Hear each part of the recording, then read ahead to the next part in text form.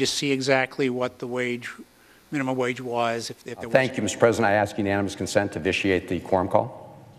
Without objection. Mr. President, I come to the Senate floor today with a sense of great disappointment. Disappointment in what my colleague, the senior senator from Florida, and the Republican leader have done with the bill before us today. Because they've taken a bill that had broad and bipartisan support, maybe unanimous bipartisan support, and tried to turn it into a political weapon. In the process, they are doing a great disservice to the American people and to all of us who value the tradition of strong bipartisan support for our friend and ally, Israel. Mr. President, I'm a co-sponsor of the original bill, S-2497, entitled the United States-Israel Security Assistance Authorization Act of 2018. It is a bill to codify the Memorandum of Understanding between the United States and Israel that was forged under President Obama and which provides Israel with $38 billion in security assistance over the next 10 years. This includes $33 billion in foreign military financing funds to Israel and $5 billion in missile defense assistance for the Iron Dome, David Sling, and Arrow 3. That's a lot of money when you consider the many priorities we have here at home and abroad. In fact, more than one-half of our entire global foreign military financing, the security assistance we provide to all of our partners and allies around the world, goes to Israel. And in my view, that's an important investment. It's an important investment to support our friend and our democratic ally, Israel, from the many threats it faces in a very dangerous neighborhood. Threats from Iran, from Syria, from Hezbollah, from Hamas, and many others. We need to make sure Israel maintains a strong military edge to defend itself. And that is why you have strong bipartisan support for that original bill.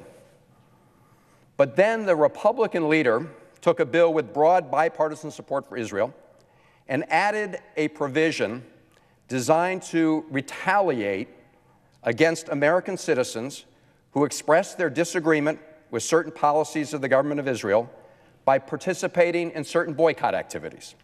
Specifically, the senator from Florida added a provision that encourages states throughout the country to pass laws to punish American citizens who choose to protest the settlement policies of the government of Prime Minister Netanyahu by either boycotting products made in Israeli settlements in the West Bank or by not otherwise engaging in commerce with such settlements. Now, Mr. President, I want to make this clear. While I disagree with some of the policies adopted by the Netanyahu government in Israel, I do not in any way support a boycott as a method of expressing those disagreements. But let me be equally clear. I will fiercely defend the constitutional right of any American citizen to express his or her views in such a peaceful way, if they so choose. Just as I would support the right of every American to engage in other political boycotts, to peacefully express their political views without fear of being punished by their government. Senator from Florida and apparently the Republican leader want to use the power of the state to punish American citizens who disagree with them on this issue. It's right here in the bill. Let me read some of the relevant parts of the bill that's before us today. A state may adopt and enforce measures to restrict contracting by the state for goods and services with any entity that knowingly engages in boycott activity intended to limit commercial relations with Israel or persons doing business in Israel or Israeli-controlled territories for the purposes of imposing policy positions on the government of Israel. So how does this new provision encourage states to retaliate against American citizens? It's pretty clear from that language. It encourages states to pass laws to deny citizens the right to bid on any state contract unless those citizens sign an oath stating that they do not or will not engage in any boycott of Israel, including any boycott related to the sale or purchase of goods or services from Israeli settlements in the West Bank. Think about that. Let's say you're an American citizen living in my state of Maryland. Let's say you own a computer consulting business and you happen to disagree with Israeli Prime Minister Netanyahu's government's policies of expanding settlements on the West Bank near the city of Bethlehem. And you want to express your opposition to that policy. And let's say you choose to protest that policy by deciding that you will not provide your services to businesses located in those settlements on the West Bank. If you did that, you would be prohibited by these state laws from bidding on a contract to provide computer consulting services to a Maryland state agency. Think about that. You may run the best computer consulting business in the state of Maryland. But if you don't sign an oath renouncing your right to engage in a boycott, you cannot win any contract with the state. In other words, even if you are the best, most qualified bidder, you would be disqualified from winning that state contract because of your peaceful political activity having nothing to do with your ability to fulfill the contract. Does that sound unconstitutional? Yes, it is blatantly unconstitutional. And guess what? That's what 2 federal courts have already concluded about state laws that already do what Senator Rubio's bill is proposing. I'm going to review those decisions in a moment. But before I do, let me respond to the very flimsy defense senior senator from Florida and others have offered to try to justify this effort to punish free expression.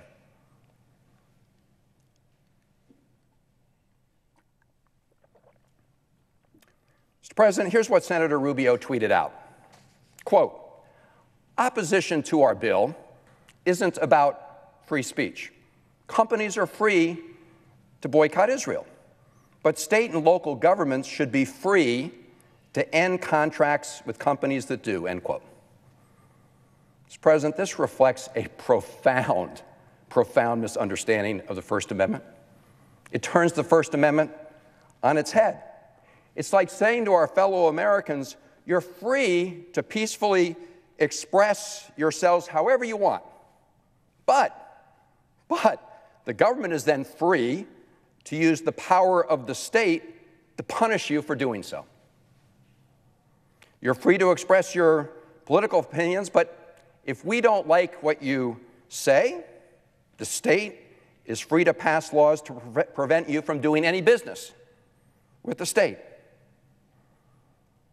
Mr. President, that is state-sponsored discrimination against disfavored political expression. I would remind my colleagues that the First Amendment is not designed to protect government from its citizens. It is designed to protect citizens who may engage in unpopular speech from retaliation by the government. What if a state passed a law to penalize gun control advocates who boycotted stores that sold semi-automatic weapons? What if a state retaliated against anti-abortion activists who boycotted health clinics that provide abortion services? We would all agree that was blatantly unconstitutional. And so Senator Rubio's proposal and the proposal advanced by the Republican leader is a textbook example of why we have a First Amendment. I've heard others defend this measure by saying, quote, "It is simply a law to boycott the boycotters," unquote. It's a cute slogan, but again, shows a stunning ignorance of the First Amendment. Yes, any of us as individuals can always decide to boycott those whose boycotts we disagree with. Each of us as individuals is free to boycott those businesses who choose to boycott Israeli settlements in the West Bank. But that's not what this bill does. This bill calls upon states to use the power of the state, to use the power of government to punish peaceful political actions that we don't like. Again, patently unconstitutional. And Mr. President, that is the conclusion reached by two federal courts that struck down the kind of state laws that Senator Rubio and others seek to promote. In Kansas, a federal judge blocked the enforcement of a state law requiring any state contractor to submit a written certification that they are, quote, not currently engaged in a boycott of Israel, unquote. In the Kansas case, a woman who'd served as a public school math teacher for 9 years was barred from participating in a state-sponsored teacher training program because she refused to sign a certification that she wasn't participating in a boycott of Israel. The court found that the anti-boycott certification requirement was designed to suppress political speech and was, according to the court, quote, plainly unconstitutional, unquote. In his opinion, the judge wrote, quote, the Supreme Court has held that the First Amendment protects the right to participate in a boycott like the one punished by the Kansas law, unquote. That's the federal district court.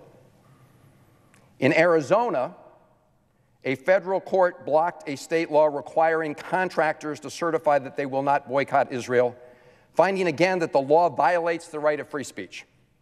In this case, an attorney contracted with the Arizona state government to provide legal services to help individuals in prison. Because of his political views, the attorney refused to purchase goods from businesses supporting Israeli settlements in the West Bank.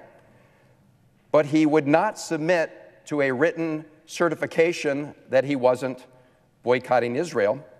Because he would not, he was barred from contracting with the state to provide legal services.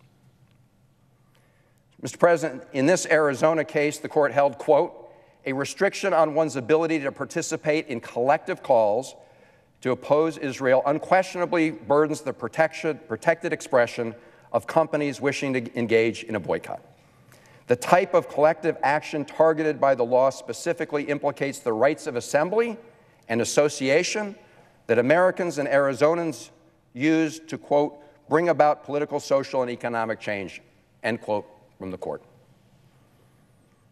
Mr. President, there are a number of other challenges to laws requiring government contractors to certify they're not boycotting Israel or Israeli settlements on the grounds that they violate Americans' fundamental right to free speech, a right that Americans have even when their speech is not supported by a majority of us. That's the whole purpose of the First Amendment.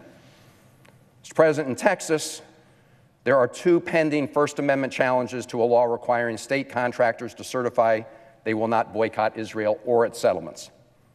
In the first Texas lawsuit, 4 individuals were required to choose between signing a certification that they're not participating in a peaceful boycott or losing income and other professional opportunities. These individuals include a freelance writer who lost 2 service contracts from the University of Houston. They include a reporter who was forced to sign the certification against his conscience in order to keep his job.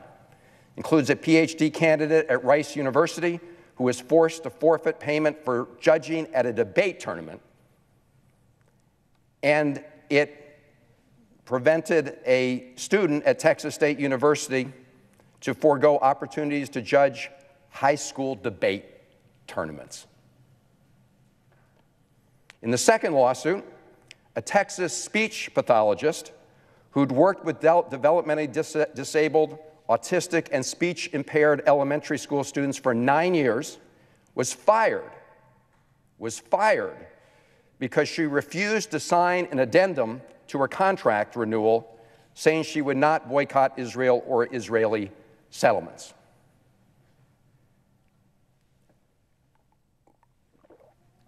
Mr. President, in my home state of Maryland, A software engineer is challenging an executive order requiring contractors to certify in writing that they're not boycotting Israel or its settlements. In that case, the individual was barred from bidding on government software program contracts because he would not sign such a certification. Mr. President, these laws are blatantly unconstitutional. Let me speak briefly to a recent court decision in Arkansas, in which a federal district court judge ruled in favor of a state law prohibiting Arkansas from contracting with or investing in individuals or firms that boycott Israel or its settlements. This district court decision is destined for the dustbin of history. I'm not sure any senator on either side of the aisle wants to be associated with its holding. It concludes that a boycott, quote, is not speech inherently expressive activity or subject to constitutional protection, end quote. The banner is right there on page 9 of the judge's opinion, and it reads, I quote, "A boycott is neither speech nor inherently expressive conduct," unquote. In other words, according to that district judge, states can pass laws banning or penalizing boycotts that they don't like. Years ago, and it was many years ago, Mr. President, as a college student, I was active in the movement to get companies to divest from South Africa and boycotting companies that did business with the apartheid regime in South Africa. Under the Arkansas court decision, a state could pass a law that would ban that conduct, or would at least penalize me if I wanted to do business with the state as a sole proprietor and sought state contracts. Mr. President, there's no doubt that the Arkansas decision will be overturned. The Supreme Court explicitly held in the case of the NAACP versus Claiborne Hardware that the First Amendment protects the right to participate in a boycott for political purposes. The judge in the Arkansas case attempts to narrow that NAACP holding in a way that is clearly inconsistent with First Amendment protections. I urge my colleagues on both sides of the aisle to read all 3 federal district court decisions from Kansas, Arizona, and Arkansas. Now, as I said earlier, I do not support the boycott of Israel as a means of pressing the Netanyahu government to change some of its policies. There are much better ways we have to try to encourage our friend and ally to change some of the policies that they disagree with. But, Mr. President, here's what I predict.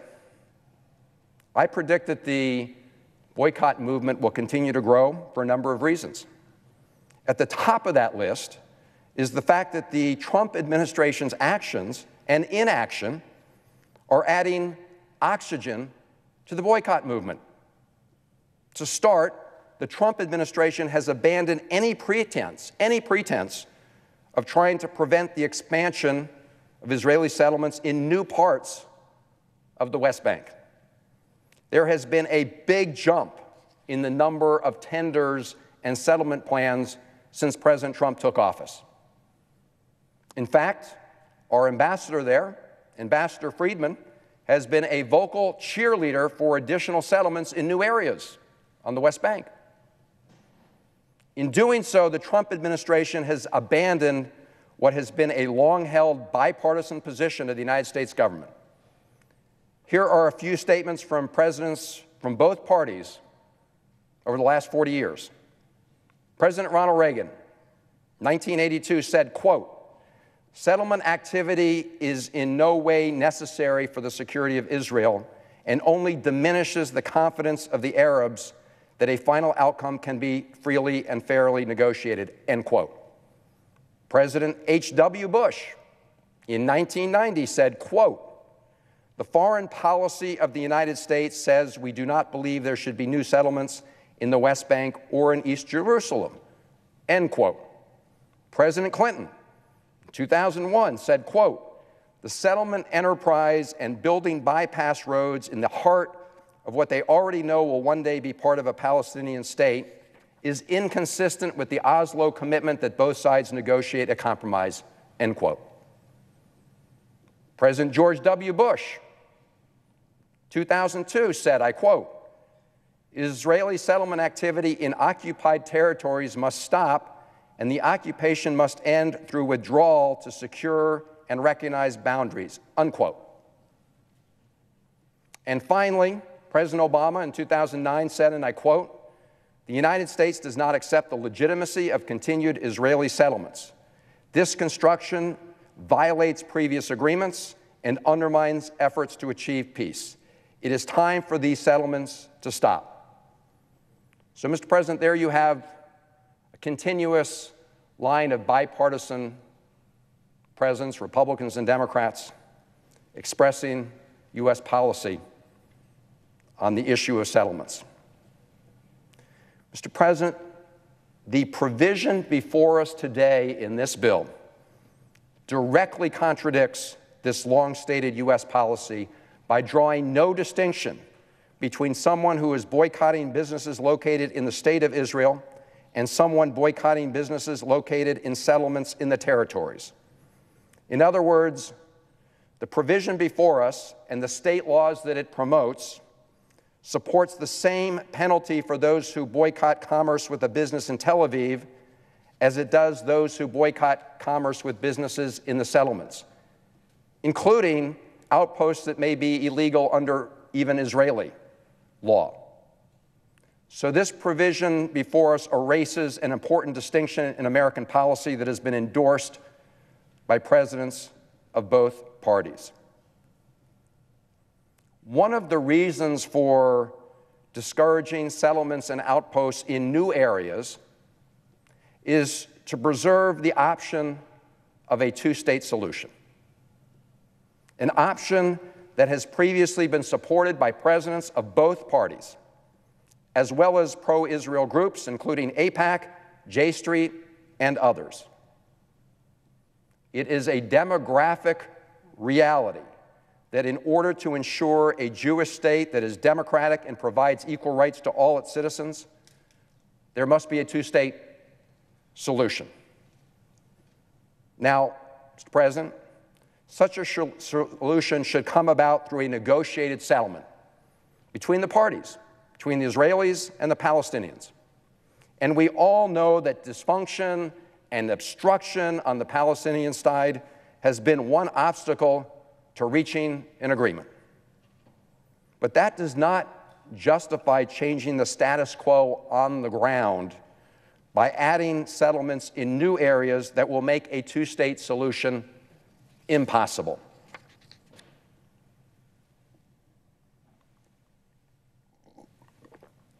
Second, the Trump administration, under the guidance of the President's designated Middle East senior advisor, his son-in-law, Jared Kushner, has embarked on an undisguised effort to crush the Palestinians by revoking all U.S.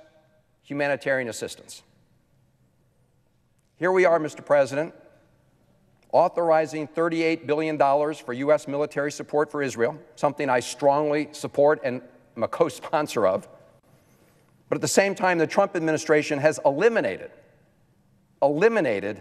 humanitarian and other assistance to help the Palestinian people, many of whom are living in horrible conditions. The Trump administration has eliminated assistance that helps provide medical care, clean water, and food to hundreds of thousands of vulnerable Palestinian children and families. Much of this assistance is provided by organizations like Catholic Relief Services and the Lutheran World Federation. President Trump has also eliminated $25 million in U.S. support to a network of 6 hospitals in East Jerusalem, support that Congress explicitly protected under the Taylor Force Act. In doing this, he gutted funding for the main hospitals providing cancer treatment for patients in the West Bank and Gaza, and kidney dialysis for children. These hospitals include Lutheran Augusta Victoria Hospital, the Anglican St. John of Jerusalem Eye Hospital, and the Catholic St. Joseph Hospital, American-founded institutions that fall under our American Schools and Hospitals Abroad program. Trump administration has eliminated support for those programs. But, Mr. President, the effort to crush the Palestinians into submitting to a one-sided agreement will never work. President Trump and Jared Kushner apparently think this is just another real estate deal where you turn off the water and the electricity to force your tenants out. Instead, these actions by the Trump administration will only add fuel to the boycott movement because many people will see no other vehicle for expressing their views. And finally, to the senior senator from Florida and others supporting this provision, nothing will motivate Americans to exercise their rights more than efforts to suppress them. Trying to suppress free speech, even unpopular speech, even conduct that we don't support here and I don't support, that will only add momentum. So, Mr. President, I'll end where I started. It's a really shameful and disappointing day when the sponsors of this legislation took a bill demonstrating strong bipartisan support for Israel, for our friends and allies who share our commitment to democracy and share other values we hold dear, that some senators took that bill and used it as an attack on the constitutional rights of American citizens who may want to peacefully demonstrate their opposition to some of the Netanyahu government policies, not in the way you, Mr. President, would choose, not in the way that I would choose, but in a way they have a right to do as American citizens.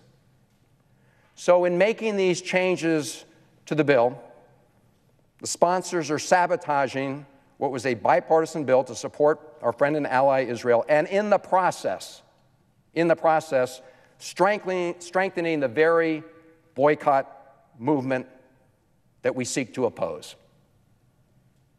That hurts Israel, that hurts the United States, and Mr. President, this is a really sad day in the United States Senate when we took something that we all agreed on and decided to use it to attack the constitutional rights of American citizens we may disagree with. And I'm sorry that it has come to this point, and I hope that my colleagues will think about this as we move forward in this debate. And I suggest the absence of a quorum. The clerk will call the roll. Mr. Alexander.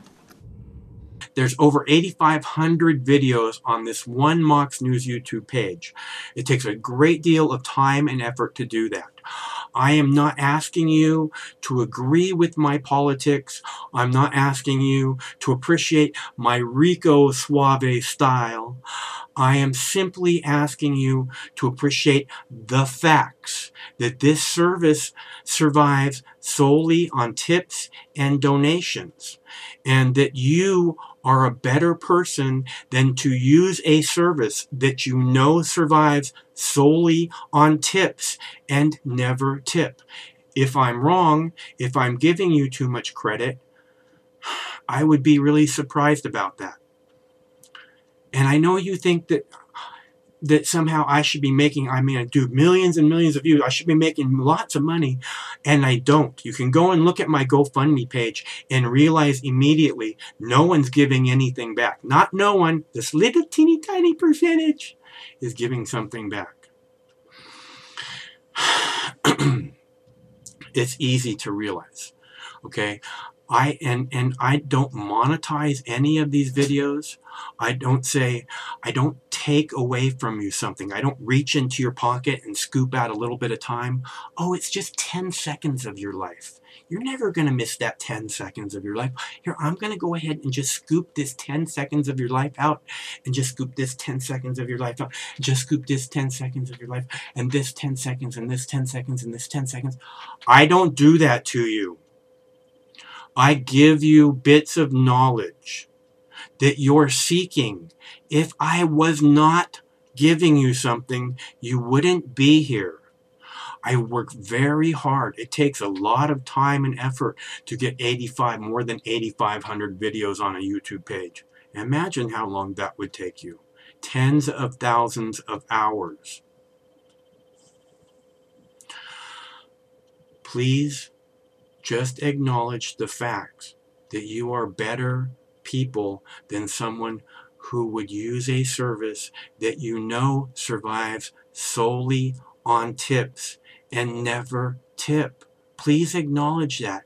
And you should really realize that it makes you feel good to tip someone. It always makes me feel good to tip someone, especially someone who does a good job, especially if I can tip generously. I'm always like, yeah, that's right, I'm one of the good ones. Be one of the good ones. Feel good about something. Give something back to someone who has given you and this community so much. Please. Okay. Thanks very much for tuning in. Stay cool. One of these days this war is going to end. Till that day.